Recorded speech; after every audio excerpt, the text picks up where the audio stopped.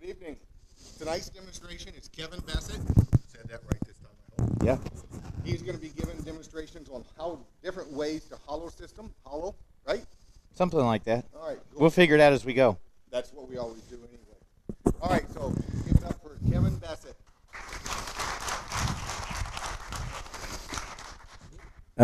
Steve Wooster was supposed to do this demonstration, but since West Nile knocked him down up in Portland, they had to come up with a second choice, or maybe a third choice, or maybe even further down the line than that, or maybe just find somebody that's doesn't feel bad about making a fool about himself in front of a room full of people. So, thanks for coming. And did I do that? All right. Whoa. Is that keep talking? Keep talking? Loud enough for you? Perfect. So we're going to talk about hollowing a little bit. And when hollowing, I think the main thing I wanted to get across tonight was size matters. And it matters if you're doing something nice and small and compact, like a Christmas ornament like this, and can you just use regular tools, regular hollowing type tools, or if you're doing something like John's big vase over there. So it all, that dictates what kind of equipment you might want to get. And as you start hollowing, you get to a point where, oh man, I made that a little bit too deep. I can't quite get all the way. So you either redesign and make it a little shorter vase, or you find bigger tools to hollow with, or a different technique to hollow with. And there's, how many people here have never hollowed anything? Anybody? Okay, well, it's about a third of you, I guess. And so the other 2/3 of you, you already know everything. You can leave. Because I'm not going to teach you anything new, and I'm not going to do a lot of hollowing. So, but this, just real quick on Christmas ornaments. How many do a lot of Christmas ornaments? Huh? One. I said a lot. That would be at least 2 for you. Huh? Well, you're going to do more this year, right? Yes. Santa Claus. So, when I do the ornaments, I know a lot of people are got better skills than I do, and they can hollow through little bitty holes. But I hollow these from both ends. So I'll start with a big hole, and then when I get down here and I still got some fatness down here, well, I'll just flip it around. I leave me enough meat in here to grab it with one of these little step jaw chucks. So that hole's, I don't know, maybe 5/8, half. And then this chuck allows you to do that. And if you're careful and don't over tension it, you won't crack it. If you make it too darn thin and get too light, to prevent that, if you know you're going to be putting a lot of pressure and you know that kind of wood tends to split on you, you can always wrap it with a piece of fiberglass tape or something to give it a little extra hole on there. And so these kind of things are made with, I'm sure a lot of people have a little tool like this. Should I put it there? There. And so this is basically a scraper, so you basically want to be right about on dead center with the cutting edge of that, or maybe a little high so that you're kind of cutting downstream. And, it's just, it's not too far out. You just, basically all these things, you using some kind of scraper to, and you hear that vibration, and you know what, I really don't care if it's got chatter marks on the inside. Who's going to be looking in there anyway? So, you may get some of that, especially if you get real thin. But so ornaments are a very good start to hollowing, because when you look at it, this is basically one of Mr. Sexton's pieces. Just his is on steroids. So you're just making little ones, but it's a good place to practice, get a feel for and visualize where the tip of that tool is on the inside there, and measuring is sometimes a challenge. And there we go. So actually, Andrea Martel came up with this little kind of a four-way. And so it's got a nice deep end here and a shallow end there. And anyway, it works pretty good for measuring these sides. And so there's my thickness right there. Or, you know, if you're trying to check the bottom down there, there's my thickness right there. So it's a little bit thinner. I'm a little bit fatter down here than I am up there. Ideally, and especially with green wood, you'd want that to be as equal as you can get it. Like I said, for ornaments, the reason for making them fairly thin in ornaments is to decrease the weight. You can, if you use something like mesquite, it's going to be heavy anyway. If you use something like sycamore or some of the lighter weight woods, then you'll have a lighter ornament. So you can think about your wood when you're making ornaments if weight's important to you. Or just make it so paper thin that it doesn't have any mass to it. Or punch lots of holes in it to get rid of lots of mass. So there's all kinds of decorative stuff you can do with that. So that's all I had about ornaments and ornament hollowing. Does anybody have any questions about those things? You want to send it around? If you go like a ranger, I'm in trouble.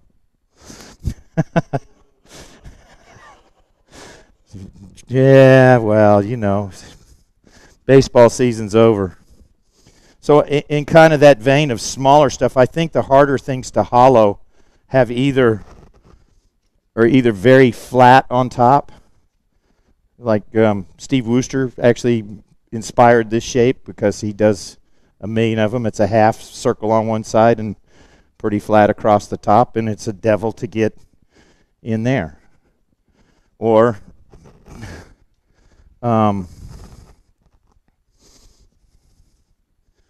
oof, wait a minute. Look in the cat's head. Something like an apple that's hollowed. Been sitting there for a while. And so actually you're almost having to go negative in there to get up underneath that lip to get that even thickness. So to get those kinds of spots, you may need a tool, and this one's been ground away. I mean, I think I'm missing about right over the chuck. Yeah, I think I've ground off about, you know, maybe 3/8 of an inch off the end of that. So he's starting to lose his usefulness for me. But that will get you, if you get way over here on the tool rest, that will get you right in there, and I can rub that all the way across to get that undercut. On the bigger, I've made these apples up to 16 inches in diameter, and that undercut on that big one's tough. You know, so you're looking at, you know, finding a bigger tool that has the hook in it. And if these things perform well or not, the ones that get grabby, tools that get grabby, are when the point and the shaft get way out of line. So the point's sticking out further than the shaft is, that'll be a tool that wants to spin on you.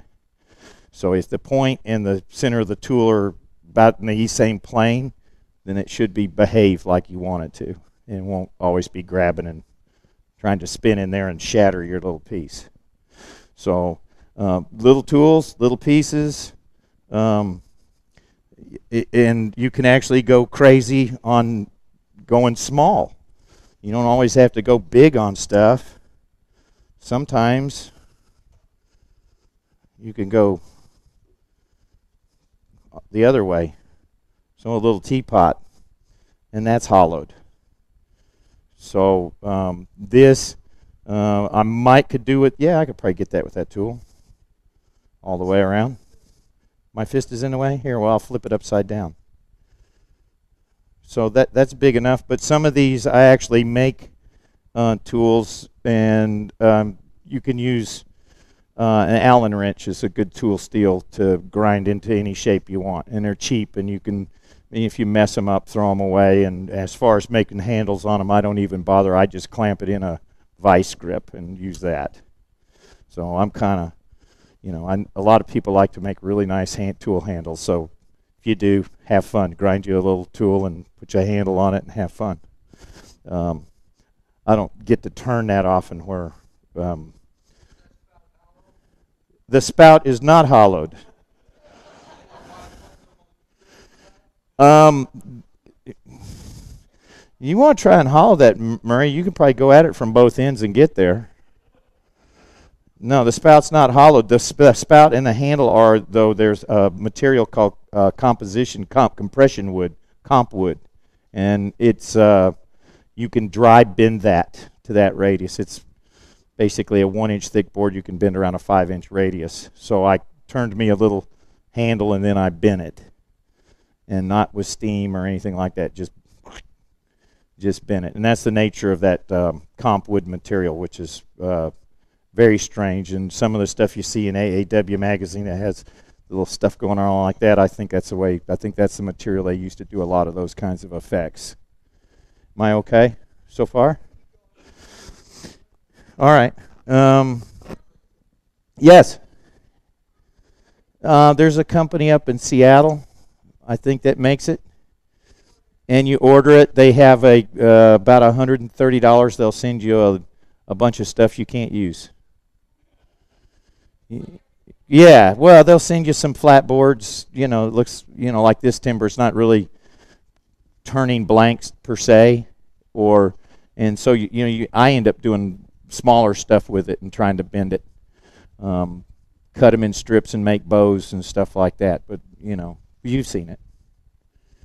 I think Jimmy's the first one that showed me the comp wood years ago. Man, it's a good thing you're not in Dallas court. That's a $200 fine.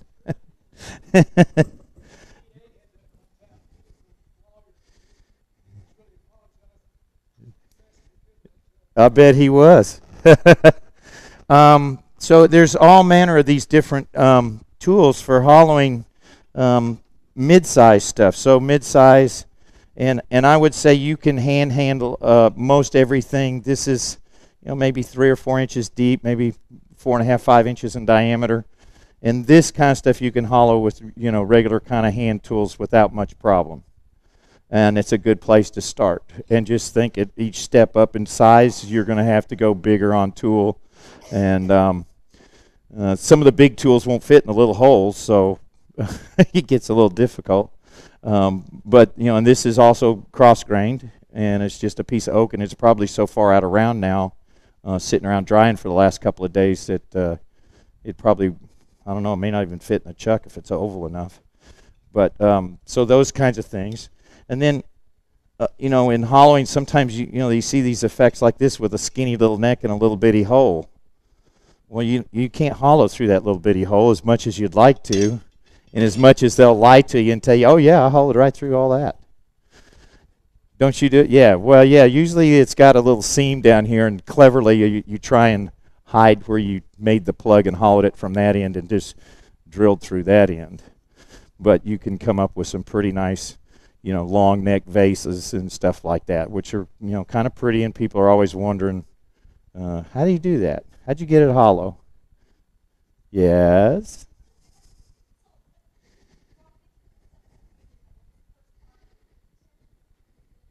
Yeah. Think of all the wood still being down here. Okay, and I drill me a hole down, to where I'm not going to cut through the wall up here. Then I hollow that, right? And then you should be able to flip it around, put your plug back in, glue that in, and then turn with the plug for your grip on the other side. Then you can do this and shape this and drill this. And then you flip it around one more time and put your little peg in here, come up on that bottom center, take off the foot, take off the plug. And voila, you've done magic.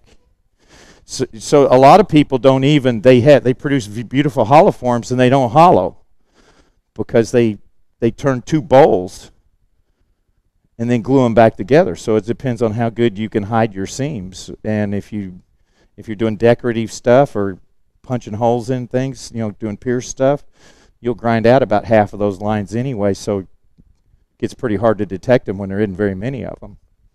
It also gets pretty darn fragile. Yeah, like your mask.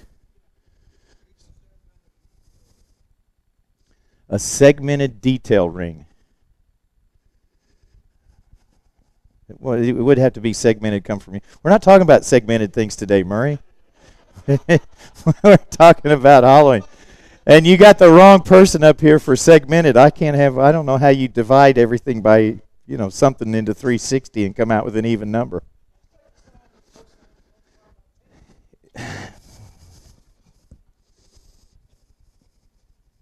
You guys, engineers, what am I going to do with them? Oh, hey, I just put that through your pretty little picture there. Hey, that's nice. It didn't chip it too bad.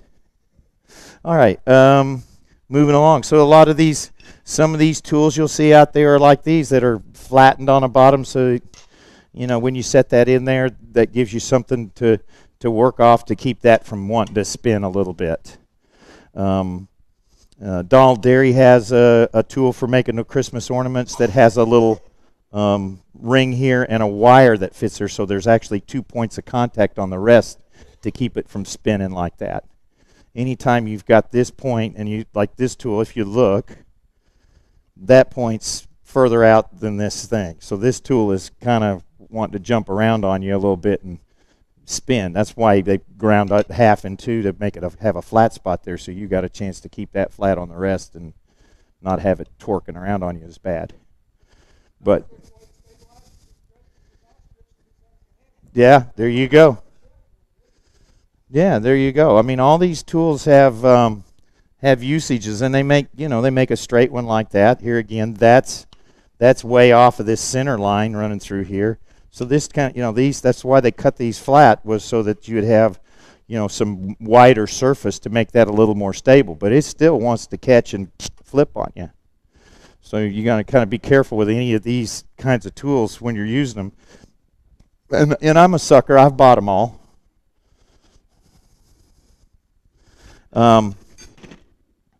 Then and all these I kind of classify these as hand tools, so they're good for my cat bowl box, whatever he is, my stupid cat thing.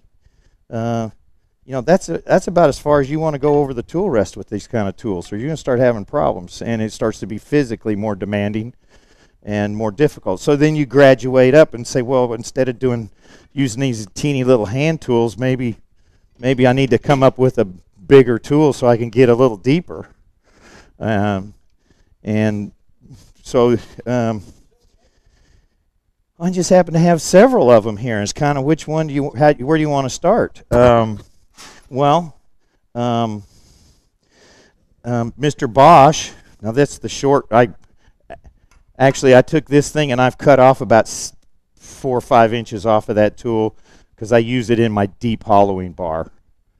So this isn't, you really, any of these with the swan neck on them, you need to pull the tool rest a little further away from the piece so it's more stable. And you can see how this point is pretty much in line with the center. So it makes it a better, more controllable tool when you start going in there. And this is what you need for doing these, these big, long, flat kind of cuts in there. When you're cutting right along the top, you need a pretty good swan neck to get in there. Right, Jimmy? You're looking at me quizzically like, what's he talking about? I didn't teach him that. I had to write that. Jimmy was kind of my mentor and showed me quite a bit about turning, and mostly he just let me use his shop and let me destroy myself in there. So, and his shop. And Roger gave me a lot of help, and Roger's the first one when I first started going up to Jimmy's shop and turning a little bit.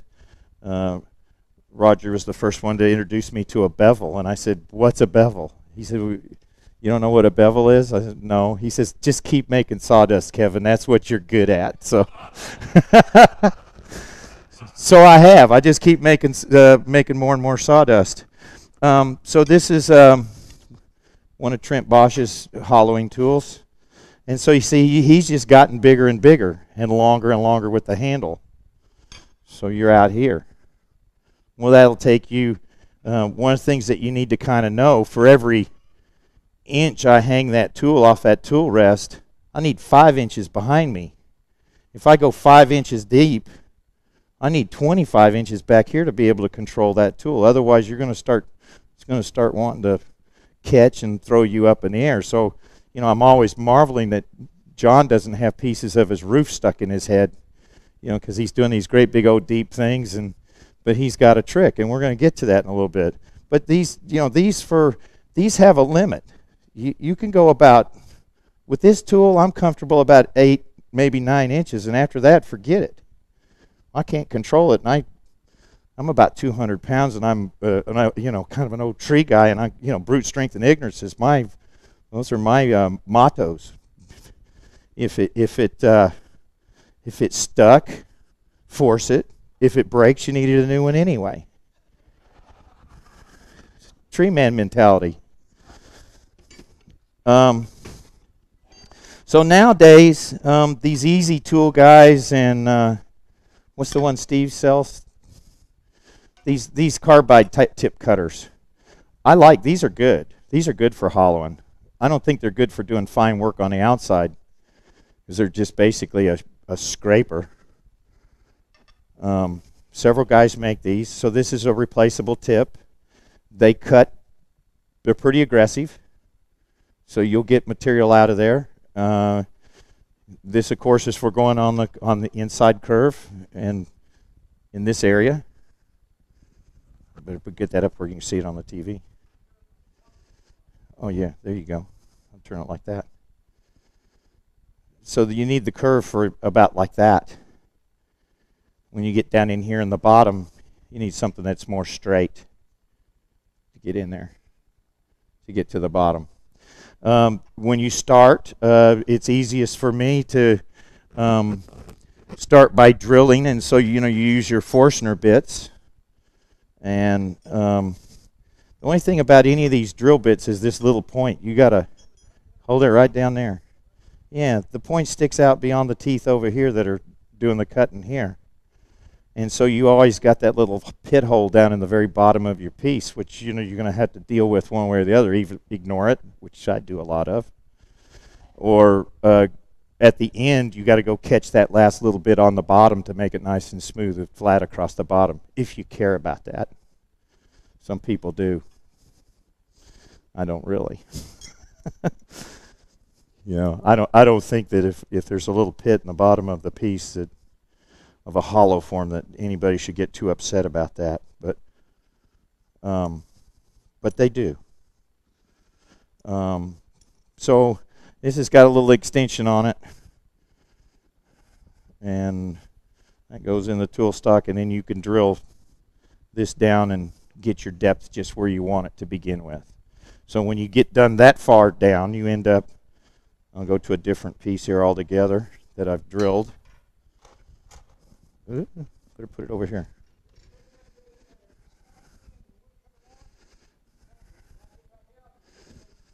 Yeah. I've never broken a shaft. I wouldn't say that. You're giving me more credit than I deserve there for sure.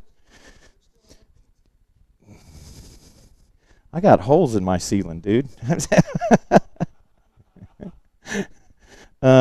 You're nodding yes, you've seen them. So this is like an ample form I did, and I've drilled it out and gotten the approximate depth that I'm going to on this, and then we'd hollow this, and that's just all hand tools because it's small. When you get to the bigger stuff, you can use some of these other systems. How many of y'all know who Donald Derry is? Handful. And taking a class from him, seen him hollow. Donald's put a lot of thought into things.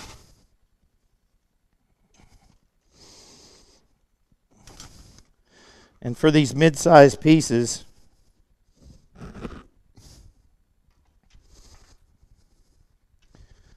here, let me get this up on here.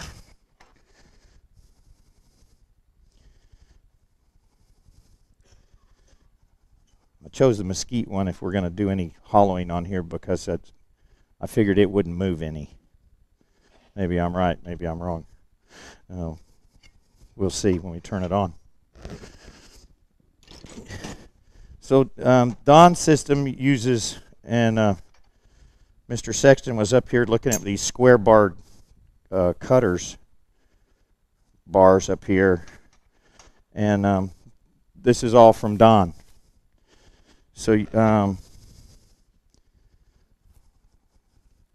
that basically is going to go in there, and this, since these bars are pretty fat here, that's kind of works as the whole trap, and then it's got a little laser system,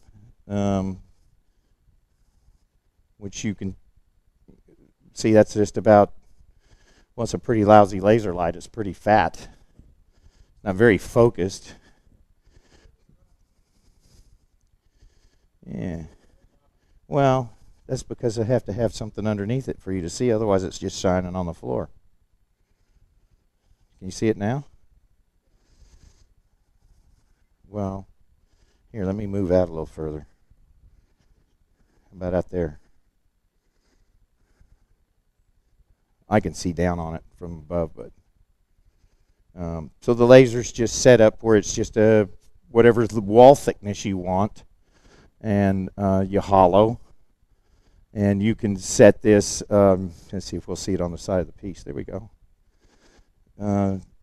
So if I kind of crank this out, I've hand hollowed just the inside lip here, and if that's going to be my thickness, I can come back here and kind of catch where that is on with the laser. Need a piece of tape to hold the button down. Yeah, push it out. Go the right direction. So eventually that dot will fall right off the piece. And when it does, I'm at my thickness. So somewhere right about in there. So if you have put a piece of cardboard down here for you to look at, and when it runs off the piece, you'll know you're at your wall thickness. So if I come back here and here, put something like this up there, I can kind of calibrate that. So that would be about, from what I can tell, that's right at about 1/4 of an inch thick. And you'll notice that the cutter is facing this way. So probably ought to make sure that this is on good and tight, and or use the locking screws here, because as we turn this, it's going to be wanting to spin this piece off the chuck, and Roger's going to get to catch it. But so we use reverse and turn that way, and I wish you got a piece of tape over there. Yeah, you do. Yeah, blue tape's perfect. Blue tape's good. Yeah, that's turning backwards. Yeah, it's reversed. Well, you know, we can turn the other way. You just won't cut. Here, look, watch. I'll show you.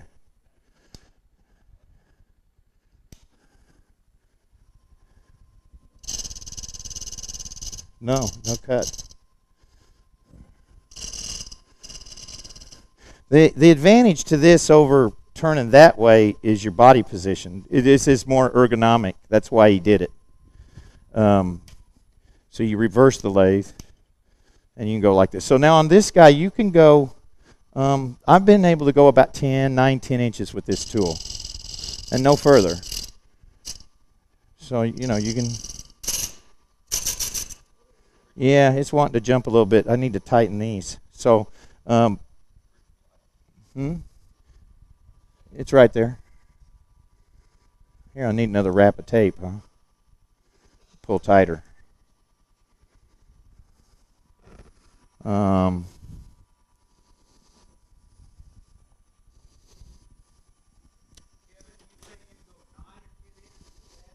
With this tool, yeah. Yeah, you do. It gets snaky down here, for sure. Yeah. Yeah, it gets a little crazy. 7, 8 inches. Look at the size Donald Dairy makes. He makes nice vessels about that big. And nice preg shape. You got your egg and you got your pear, and if you put those two together, you get the preg. So it's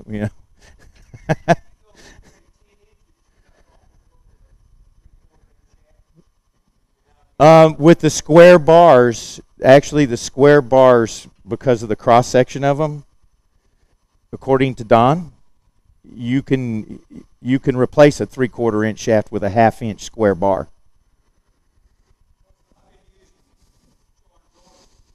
Mm-hmm. Are they square?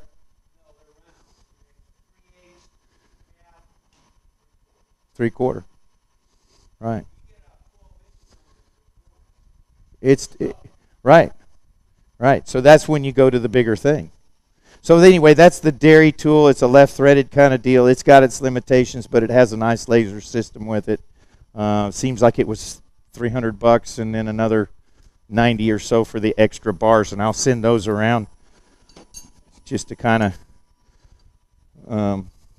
So he's got a cutter like that, and he's got another. Here, I'll put it down here for you. Let me turn that off before I stick that in it. How about that? That make you happy? Like that? Yeah, that's good. We'll send them around. They can get a better close-up on them. But the square bars are interesting, and this kind of a trap is kind of interesting to me. So he did a lot of thinking on it, and it works pretty good. And it's especially, if you're not going too big, it's a pretty neat little hollowing system. And it's not supposed to do that, but it did. So a while back, we had a little tool auction for Mr. Mattern's stuff when Bob left us and his wife wanted to get rid of his tools. Murray?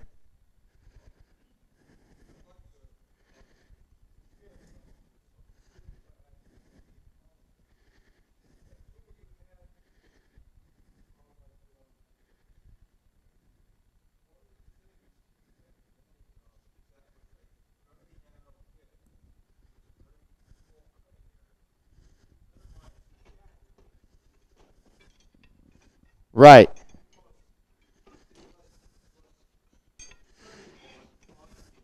You were talking about this one.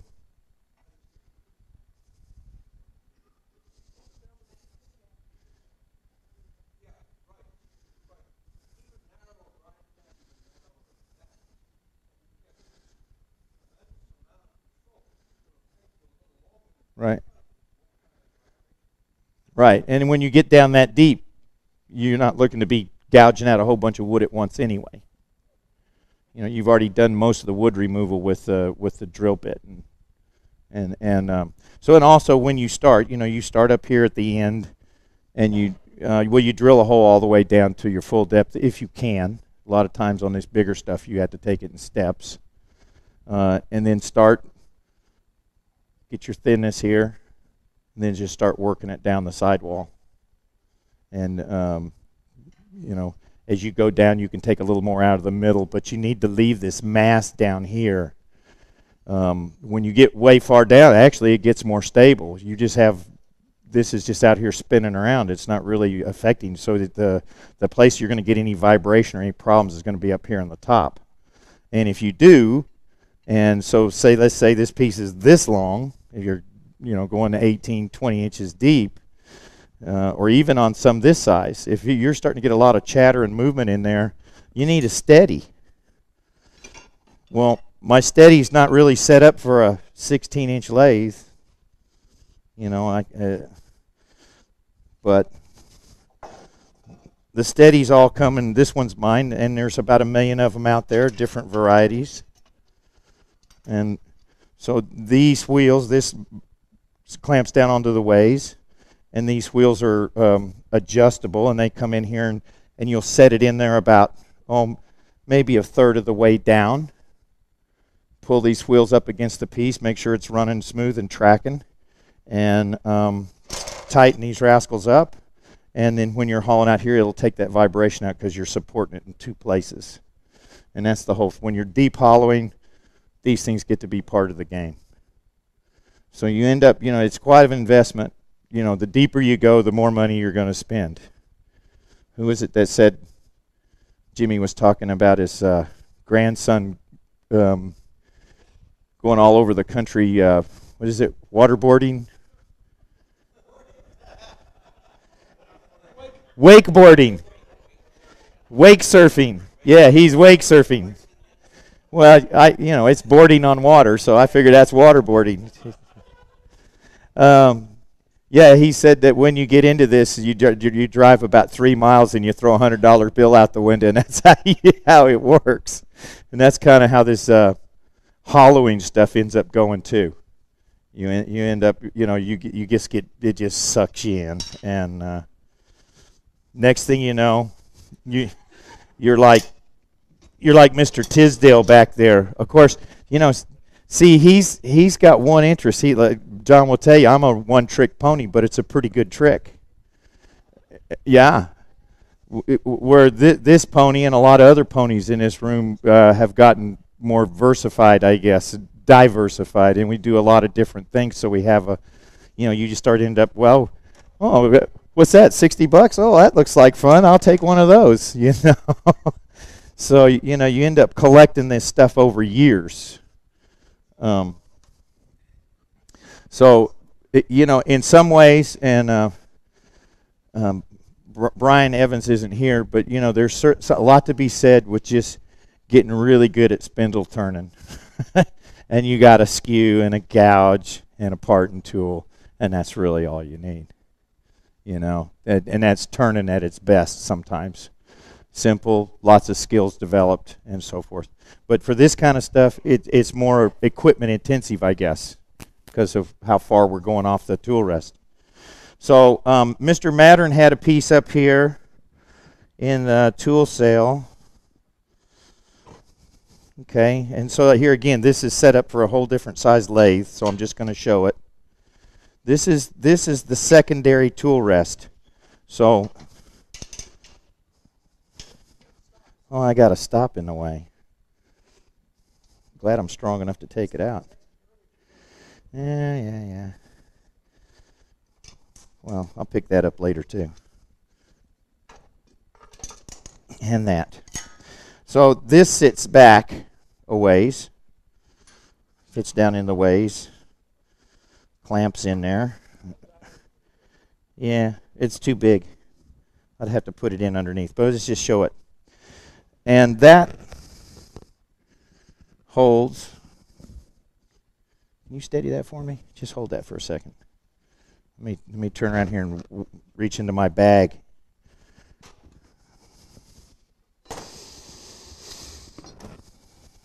So this rascal, tool rest. So you get this thing all set up where he's nice and level. This bar fits in that. That fits on top of the tool rest. Yeah, I need a third hand. I need a taller rest too.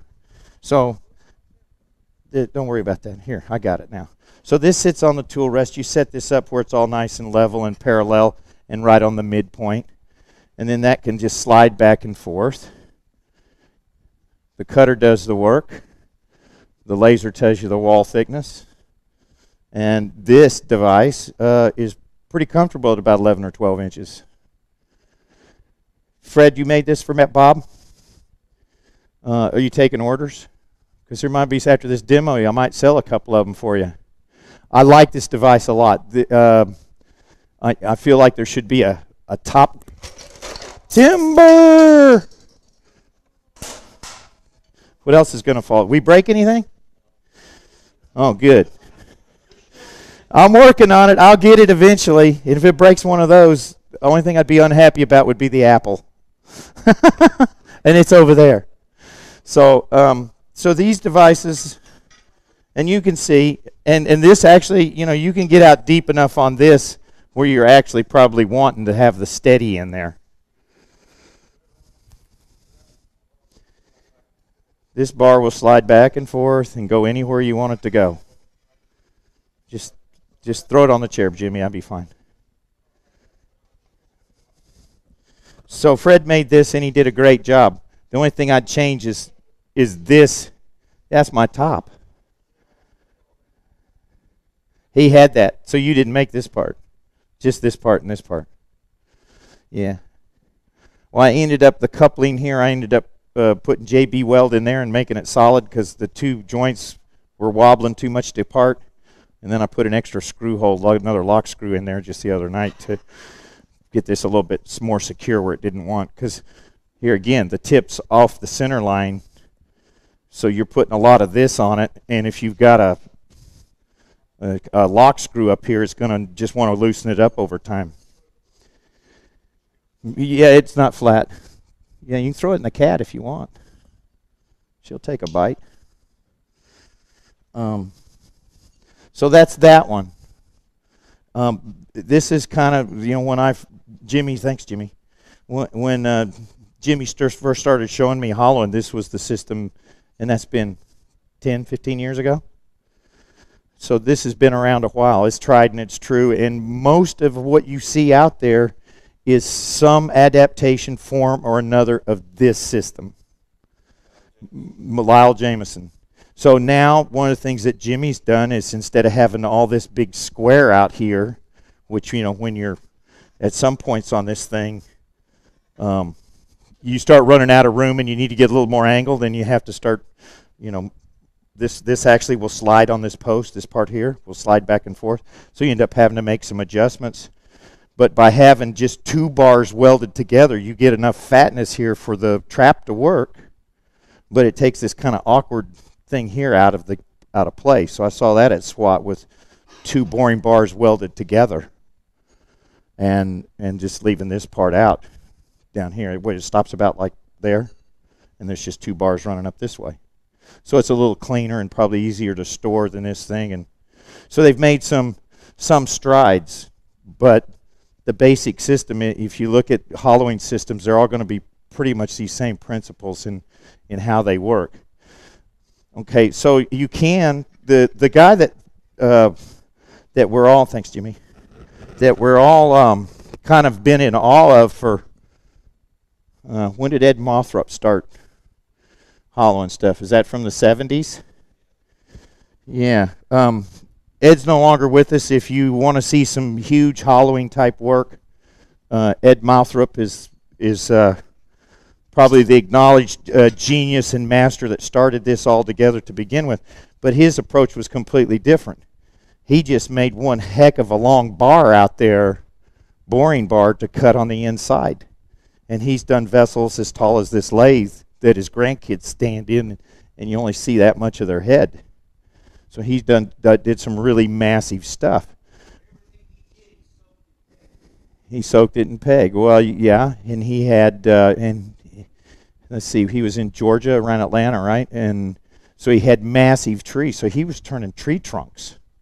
Huge, huge, huge stuff. I've never seen anybody but his that's even approaches it. Have you? Do you know anybody that's turned anything bigger than Ed has on a regular basis?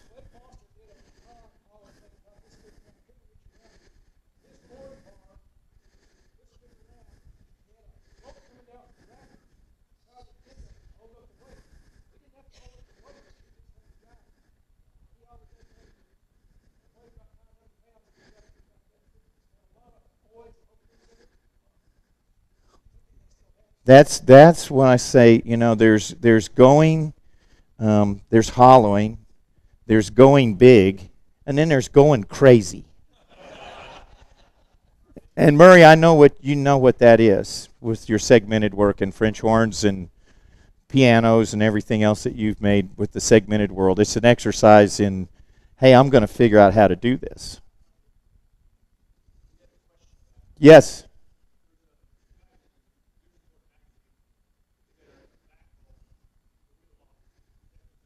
That's the lathe.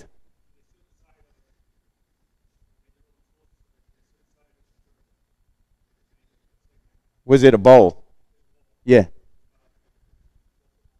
Yeah, I saw one that was running around on the internet last year. That's a tractor, and they actually ran the tractor up, set it up on giant blocks, have the bowl, the tractor rims basically your chuck faceplate, and screw a giant piece of, well, actually theirs, to me, I think it was segmented. It looked like plywood. They'd done a hell of a glue up job on it, and the guy was standing there turning the outside of this bowl, and the pieces, it's got to be 12 foot in diameter. So there's some real sickness out there if you I hadn't got there yet. I drew up a plan for building a lathe that could do something like that, but then, I had to get permission from the city of Wiley to build it, I think, I'm afraid their building code may not like it. Hey, it's light industrial zoning where we're at. We should be able to do whatever we damn well please, right? Not so. So now, Mr. Arledge was kind enough. So this is one of the new things, but it's basically the same thing. Does yours fit in here, Jimmy? How about that? Look at there. So this is the monster. If I'm doing something wrong, let me know. So far, so good.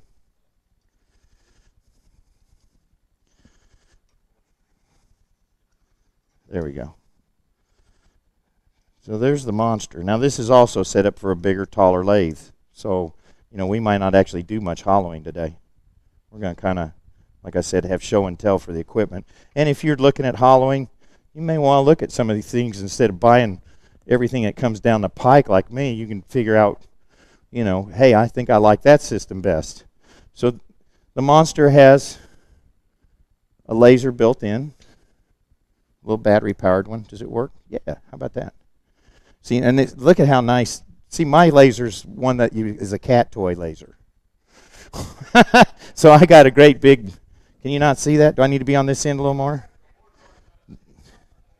There you go. How about that? So my laser dot is 10 times that size. That's very precise. That's a nice laser. I like that. Yeah. And punch a little hole in it. That's so smart. I should have known that, because we used to look at the sun eclipses doing that with the point in the box.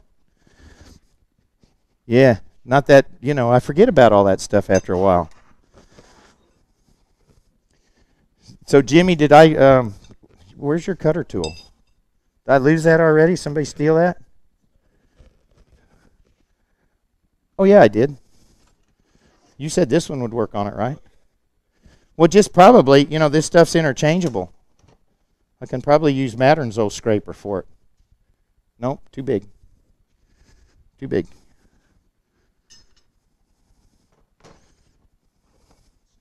We can get there somehow, right? So these extensions Jimmy had made for this so he can go deeper and deeper and deeper. So that's one extension. You got that plus your preferred cutter. Actually, this one would fit in there, wouldn't it? Whoa. I hope that wasn't electricity. It just hit the plastic hit, right? It almost sounded like it started arcing. Yeah. So, no, it didn't. It's too tall. So this goes in, and you can control that just like that. Yeah, the laser's got to be over the tip. So you extend this. Here. There's a light right down here on the bottom. Here, let me get it over here where you can... this is the one with the dead battery, Jimmy.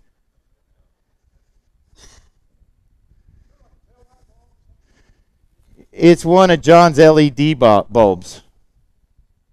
It's a little LED. So it's got a little 280 lumens.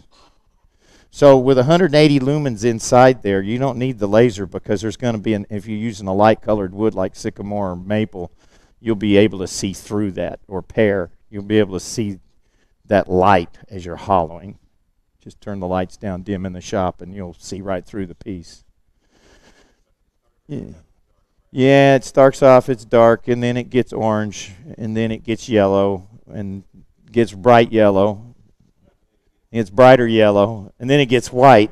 That's exactly right. You just go all the way through it. But these things are, what I worry about on these, and why I haven't bought one is I've always been worried about the torque on this arm. Now, see, that starts to develop a little bit of slop in there, but you got a tool rest in front here too, so you're supporting it in two places. But these always have nice little action on them. You see, Roger can do this with one hand. So it makes hollowing a lot easier. Wall thickness guidance, and like he said, you want to put the laser over the tip, and bear in mind where you're hollowing on this, because you may need to adjust the laser around the tip to that position when you're down here, because that's the part of the cutter you're using. When you're up in here, you're using a different part of the cutter, so you got to set it up, and otherwise you may find yourself going through, because if your wall thickness is very shallow and you don't keep rotating that laser around the cutter tip, you may find yourself cutting a little more wood out of there than you expect. Yeah, well, yeah, right down here in the bottom, as yeah.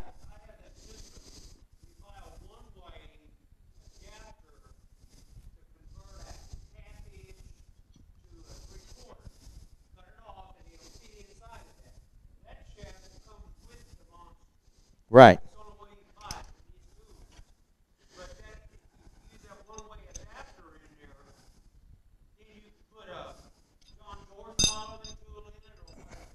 So that's a 3/4 right there.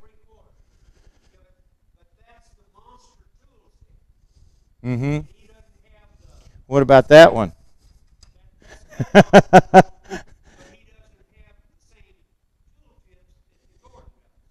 Right. So anyway, so this will get you. How deep have you gone with this system, Jimmy? And Martin, how far have you gone on there? You've gone 30 inches on this? Jeez. You're a sick man.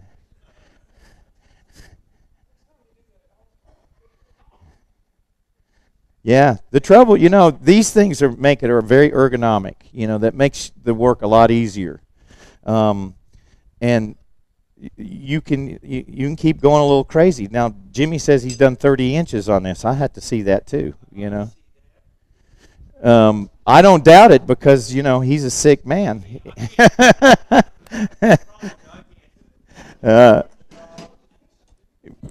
Yeah.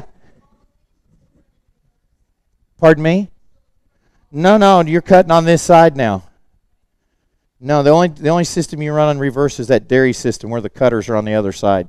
See, you're cutting down this side in the Donald Dairy, and you're cutting towards you on the side towards you in everybody else's system. That's right. You can flip the darn thing over and flip the tip around in the tool. I mean, there's no end to figuring out ways to do things a little bit different, that if that appeals to you to be cutting on this side. The trouble with dairies, as far as I'm concerned on that, is it's hard for me to see the laser dot. I want the laser dot towards me, not away from me. So I find myself having to set up a mirror or something over here where I can look down and see. And I'll put a piece of wood here for it to reflect down onto. Otherwise, I have to watch the floor and the sawdust.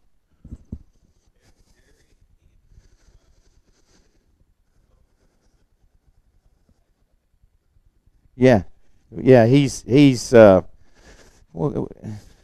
left-brained,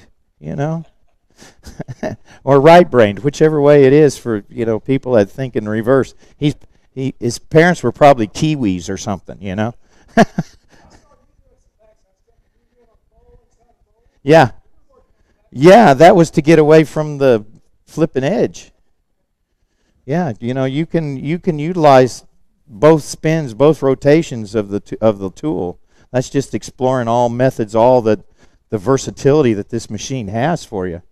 You can cut going that way just as easy as you can cut going this way. The only drawback is it wants to unscrew your chuck for you. So, and I've had that kind of happen, but not to where it threw the piece off, because you know you've got this up here blocking, and so you start noticing it getting a little bit wobbly, and then you notice that all of a sudden this is up against your tool rest, and that's about as far as it's going to go, and it just starts rubbing and rubbing and rubbing and starts pushing. So you generally, I didn't let it go to its conclusion, because I was quick enough to say, uh-oh, I'm in trouble, and shut off the lathe. You know, the first sign of any unnatural vibration or any kind of problem, turn the lathe off, find out what it is. Don't keep going. Don't be a hard head. Now, I've been a hard head because I'll just, it's just a little vibration. Hey, put more pressure on it. That works. Yeah.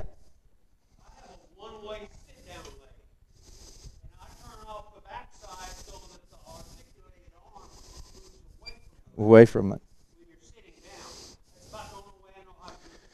Yeah. You know, we all adapt. Roger's adapted to being a one-handed turner, and he's one of the best turners around. And he knows what he's doing. Well, you're welcome. You are. You're one of the best turners, period, and much less one that only turns with one hand. You know, Roger can turn better than most of us with the hand tied behind his back.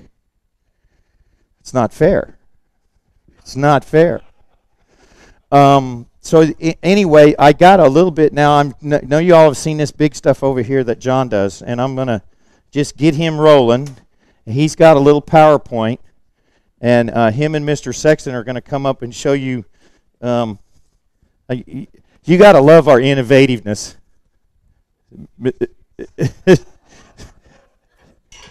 That's a Raleigh Monroe hollower. Okay, see that rascal there? And so that's all adjustable. So that tip can replace this about 3 or 4 different tools. Because you can get under the shoulder, you can go straight down the side, you can do the flat bottom, you can get it all with that one cutter because of the articulating nature of the front of it. And so since Jim did these 2 big vessels over here, and so, you know, I think John and I are kind of pokey along too much for, because, you know, it may take, you know, 10 or 12 hours to hollow one of those big meaty things, whereas he'll go through the same size vessel in about 2 hours. So he's 5 times more efficient than we are. So I'm going to kind of turn this over to John. He's going to talk about some of these. And this is heading towards Mothrop, but not there yet. Look at that tool. So his lathe is about this high? He's got his lathe mounted tall and so he's standing on the ground there. And so to turn the outside profile, he's got a stand back here. What do you have? A couple of yeah, you have a platform built up, so you can turn this at this level, and then when he hollows, he stands down on the ground there, and the tool's much higher. So it's like Trent Bosch, where it's easier to hollow if everything's up here about chest level than if you're bending over to do it. Because that'll start to kill your back after a while. So I think John has a PowerPoint.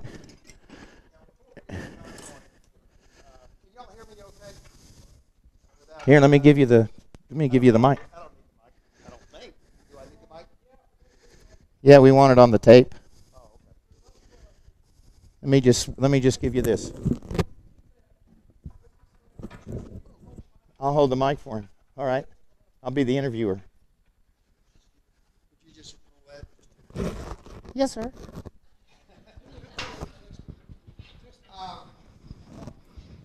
Just talk. Right there. All right. I don't use near the number of, I have 3 tools. That's all I use. And I have 3 tools.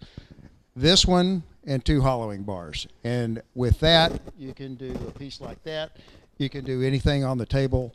We'll do pieces up to 22 inches in diameter. And there's, to my way, you know, you just don't need that much material. I don't own a hook tool, or I take it back, I own one, but it's been in a drawer gathering dust for about 3 years. And I gave one away. But here, hold that just this, got too much stuff up. I got too much to hold. Anyway, this is the secret right here. And you'll notice it's got a pin that's got holes. And for the life of me, I can't figure out why anybody would want a wood turn by holding the tool and then fighting with it. Why not just let the tool pivot against a pin and then stand a comfortable distance away and just work the tool? It's comfortable. So what Is that kind of coring systems? Pardon me? Coring systems where you're coring out ball blanks? No, not really. This is more like Mothra, but junior. It won't go anywhere. Well, it doesn't work with this, but with this design, I can get this into any of these hollow forms you see here. Now, one thing about the way I do things, it lends itself to medium to larger things. If you want to go, the small ones, probably the little hook tools and things like that make a lot more sense. But with this, I can put it in. I adjust my pin, usually near the opening. And with a straight tool, now this is one that I don't use much anymore, but it's just a simple 3/16 cutter. And I can do almost everything in. Now, one tool that he didn't show you. Yet. When you're doing under the lip stuff, this is a really great tool. Now, with a tooling pin, and again, I'm having a hard time with mic and tools and stuff. But anyway, you hold this outrigger right here, so I can extend the cutter up to 1 inch, and I can do virtually a flat top, and I can do it 12 inches this way, if a piece is actually that big. And for this bar right here, I had machined at a machine shop. It cost me $40. This is a couple of collars for $5 each, and this is a piece of strap iron from Home Depot. And that's, so I've got a $50 investment plus this handle here that was laying around the shop. And I can sit there and with the height of my lathe, I'm flat-footed. I can do it. There's no twist, there's no problem, and it's just as controllable as it can be. But the pin has got to be there. That is one, I couldn't work without a pin. Because my lathe is 52 inches up, I'm not looking straight into the hole. I'm looking kind of down at it.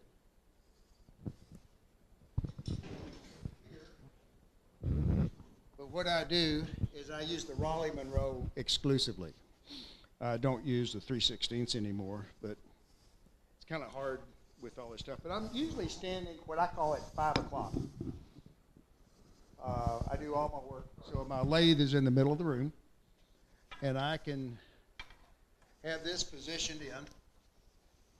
And one of the advantages, and there's a subtle advantage that maybe has escaped at first glance, but these outside tool rests that are just bars going across, they're the best thing in the world for doing the outside. They have no place at all in hollowing. Because I know what I want to do is I want the cutter at 9 o'clock. I don't want it at 8:30. I don't want it down. I don't want it at 9:30. I want it right at that part of the lathe at 9 o'clock. Center line. So, by looking at the tool rest here, I know exactly where I am at any one time. Now, at this point right here, if the tool rest is this far in, I can be cutting into a 10-inch piece, no problem. Now, I have longer bars at home where I can put this same cutter, and I can go as deep as I want. But I'm only 2 or 3 inches over the edge. This stuff about going 12 inches over and all this kind of stuff, that just scares the hell out of me. I wouldn't do it. I wouldn't try it. Now, I did on that one. I had no choice, but I used a bigger bar. But anyway, this works. It's easy.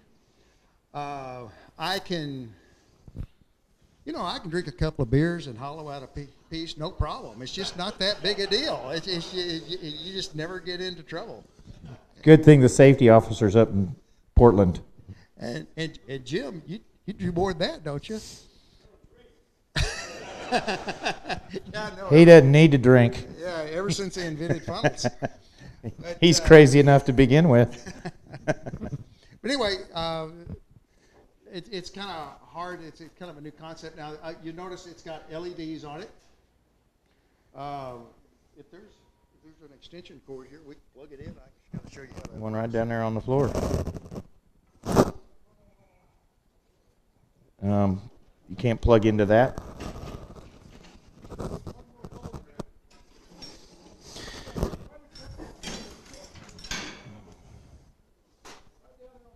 Oh yeah, we got it, no problem. Watch your head coming back up. Yeah. Yeah, this is going inside, so you're illuminating the thing. Hold that. I'll go get one of Jim's vessels, and you can show how that goes in there. So, and these are 70 lumens, I think. They cost $10 each. They need some tie wraps replaced. Pardon me? Oh, sorry about that. So what they're getting at here is because of that curve, that can go all the way down in there. It's kind of. Am I in your road? In fact, why don't you come around here with it? Let's just spin it around. There we Now, go. These are not. How about that? Can you see that? These are not lasers. So, and sometimes I want to see shadows, so I'll adjust the lights accordingly.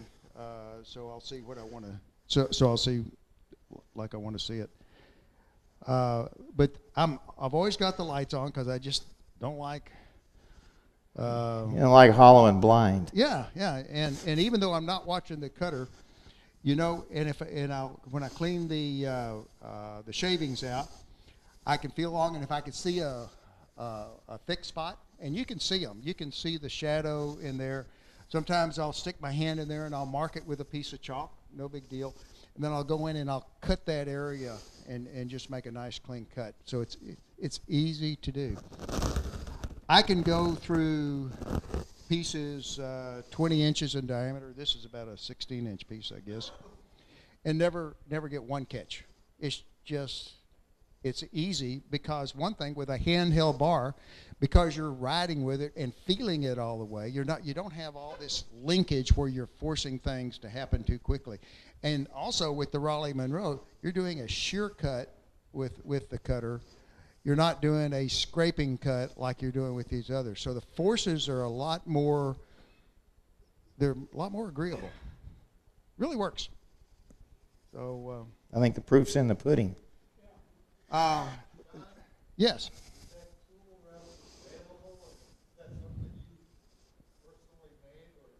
Well, I didn't personally make it. I had a machine shop make it. I had, back on the last go-round, I had a machine shop. You got one? I got one right there. Yeah, and I made, I can't remember if we made 3 or 5 or 3 or 4 or 5. I don't remember. Yeah, for guys.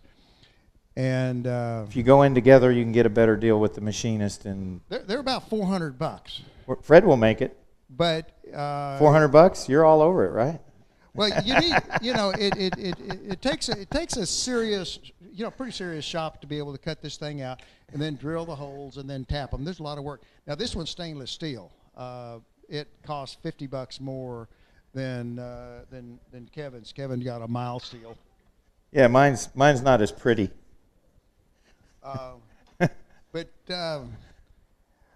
that and I just totally believe there's no need for a hook tool in any of this work, especially if you're doing big. Now, if you're going small, then you need hook tools for all the little things you do.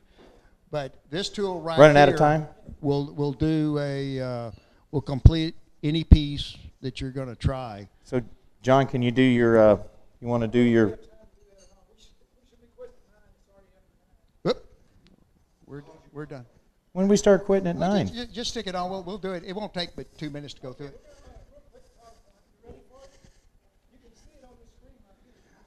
Yeah, look right down there on the Okay. chair. I'll talk real quick. Okay, there's to lift a 250-pound log. It takes a chain hoist, needless to say. Not me. Mount it on the lathe. Then you start profiling. You always cut the outside. Lots of worms. Then that's the piece right there. Just now, that's my steady rest right there. I've got a big, heavy, steady rest. There I am. Now on this one, if we could stop it, if you could turn back. Don't stop. It don't stop. Okay. Talk faster. Yeah. Can you flip back a little bit? Flip back again. Flip back again.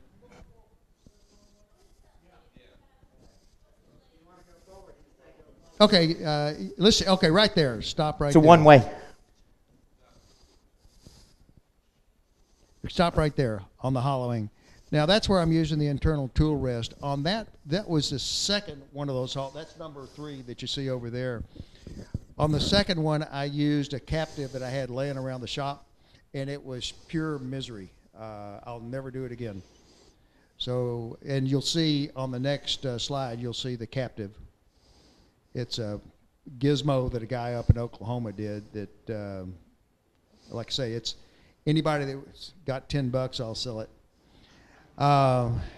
But the steady rest is a good one. The guy up in Oklahoma did a great steady rest. Go ahead and advance. Again, back to that captive system. Now, I'll usually dry the logs for about 8 months, and then okay, go ahead. Then the filling and the final cutting starts. That's all epoxy. So I'll put, and I was talking a minute ago about being liberal with epoxy, and that's all black epoxy. Advance. Again. So it's just a few pictures of epoxy. Now you can see where I'm cutting the epoxy off. Epoxy is tough to sand, so it's a good stuff to cut. So I'll do a couple of applications of that. Again. Again. And then you finally get it again. That's with the water base right there, which actually winds up looking good, but you could sand that stuff very easily. Again.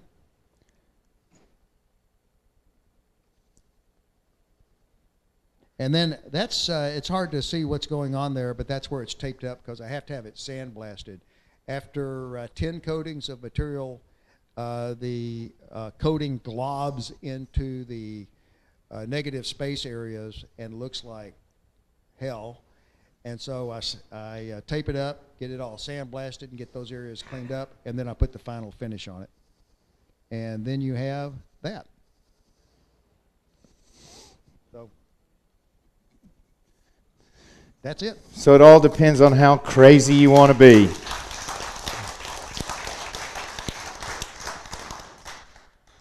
Any questions? We're running late.